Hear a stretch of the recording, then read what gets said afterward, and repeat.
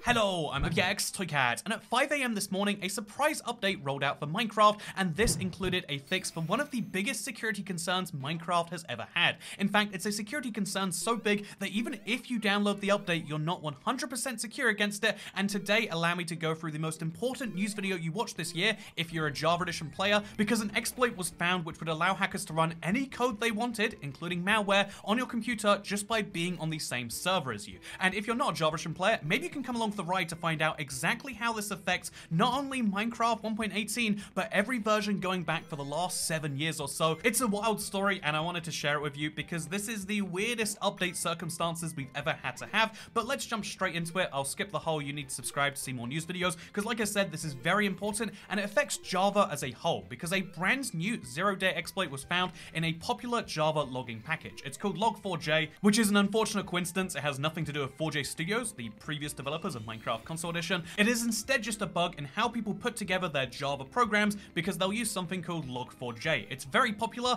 and according to this exploit page on Lunasec, it impacts many services, including Steam, Apple iCloud, and indeed Minecraft. These are of course just the biggest services that have this bug found in them. Anyone who has used the Log4j package that doesn't specifically patch this bug that no one knew about until the 9th of December, obviously will have this kind of running in there, which is one of the big concerns of any legacy code. You need to keep it up to date to avoid this sort of thing, but whatever. For now, let's talk about what this actually allows you to do using the explanation on this very same page. So this utilizes a bug in Java effectively. Again, this is only for the Java edition of the game, including old versions, but the first step is that data from the user gets sent to the server via any protocol. The example in Minecraft of this is when you type anything into chat on a server, the server will then store that. It takes your information, throws it to the server, and it will store it as plain text. There's nothing particularly bad you can do in plain text besides maybe swear, and even then you can just censor that later on and you can still show it to everyone. So the server stores this, and in this case there is a vulnerability in how you can particularly type something so that you can send it to your domain, perhaps. Attacker.com is the very fun way they've described it here. And then the vulnerability which has been found can be triggered by the payload that you have found on your own particular website,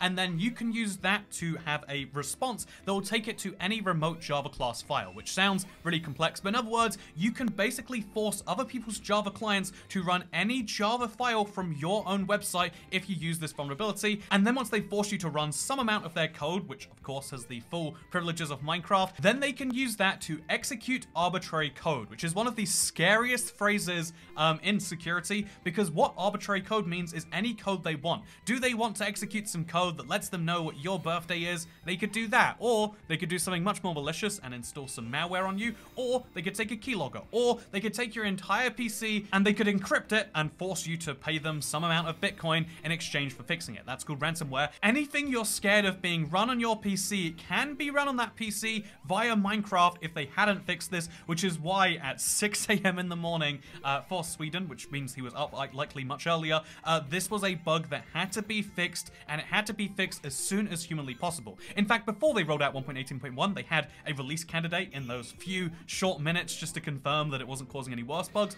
But the point is, this morning was very fast by Mojang release standards, because they needed to get this out by any means necessary. So now comes the question of like, okay, so that's pretty bad, but didn't you mention that it's like applying to all older Minecraft versions? So I'll take this directly from Slice Lime. He is the tech lead on Minecraft Java, and what he says is that basically this will be fixed as long as you restart Minecraft, and the new launcher will download the fix automatically. There is no avoiding the fix for that particular code bug. And then also they've made sure that they fixed it for realms. However, for servers, the server owners, they are desperately begging you, please update to this latest code, because again, if you have not updated the server, then pretty bad things can happen if people choose to do so. And now comes the scary part of the video, where I mentioned that Slice Lime himself specifically says, I'd advise you not to play versions of Minecraft earlier than 1.12 right now, because this particular problem has been found in Minecraft versions dating back to at least 1.8, and so that's pretty concerning, and they can't actually update those super old versions. They can make the security fix apply to anything in the latest launcher versions. However, if you're using a super old launcher, or they can't access these older versions,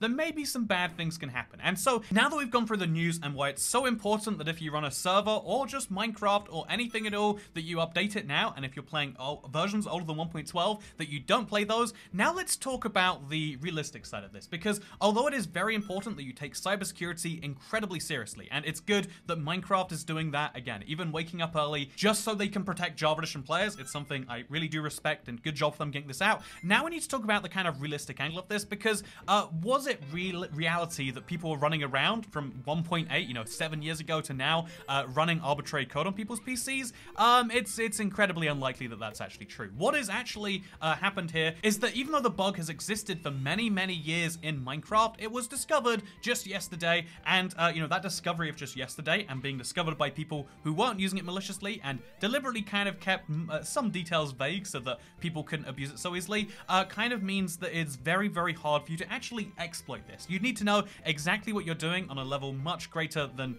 me, and let's be honest, much greater than 99% of you watching this video, and then you would need to want to do malicious things, which is already a smaller group of the population yet, and then you'd need to go on Minecraft servers, which don't run their own custom software, which is most of the big ones, and then you'd need to run it and just attack random people, and so in reality, this hasn't been happening to most people, and also in reality, it's only been known about for a day, and again, hasn't been used maliciously in that time as best we know, which means that in actuality, you haven't been at risk this entire time. Maybe a good analogy to that would be that imagine that there's an app on your phone that can unlock any door, and you know, this app comes out yesterday, and now every single door in the world can be unlocked by anyone. Well, first of all, not everyone's going to be using this to steal your stuff. Most people aren't criminally minded, they just want to protect themselves from criminals more than anything else. But then even then, it's also worth mentioning that, okay, well, the app was only developed yesterday. The technology for the app clearly could have existed this whole time. I have no idea how an app could unlock a door, but just imagine that it does. But like, you know, clearly the technology has existed that time,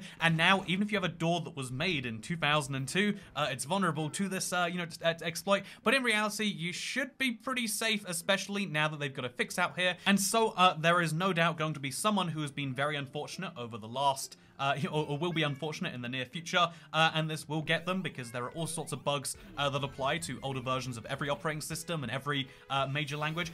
This is just a fact of how development works. It's pretty scary that it works by just, oh yeah, some of the things we use every single day have vulnerabilities we just haven't found yet, and we hope that people aren't finding those things, but that's just kind of how security works. I mean, think about it this way. You can't bring certain metals or like weapons or whatever to an airport, but there's no metal detectors in the rest of society outside of like courtrooms, and so you can just bring a knife or a weapon or a car into large groups of people, but we just kind of hope and assume that people aren't doing that, and in most cases it works. You can never have true 100% security, but in the cases of programming languages, it's really important that we try, and that's why it's really important that Java Edition got this out very quickly. And so good job to Slicelime and the whole Minecraft Java team. Apparently this was his last day before going on vacation, so very convenient timing, or inconvenient depending on your point of view. And obviously the key points as far as security are just wait a bit before playing certain older versions or certain older mods. The major mods like Forge and the major servers have fixed this immediately. Minecraft has fixed this immediately, but there'll be some little holes.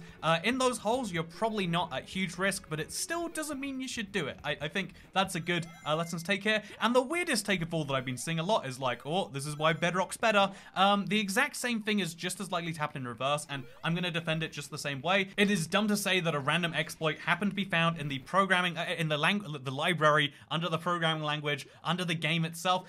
You can't blame Minecraft Java for that, and you can maybe blame Java as a programming language, and you better believe that I always want to. But yeah, like this, something like this could happen to Minecraft Bedrock at some point. It's just one of those facts of life. We're having a very weird time regarding Minecraft updates right now, I imagine partly because so many people are about to go on holiday breaks, and so it's important that we went through all of this, and I hope you learned some things. I learned about arbitrary code execution and about all the weird worlds of Java libraries, and you know, again, it's the weirdest language, and the way it's put together makes no sense to me, but you know what? I hope this video made some sense to you. Just a quick last thank you to Minecraft developers for putting this together in what was clearly a hard and annoying time to have to, I say come into work, but they're all working from home, but still, a hard time to have to wake up and be like, hey, did you know there's a really bad thing that's going to happen if you don't do something right now? That's a terrifying feeling, and good job for them for dealing well under pressure. If you want to see me deal well under pressure, then I'll be live streaming tonight, starting a brand new survival project. If you'll believe it, I'm actually very excited, and I look forward to seeing you there,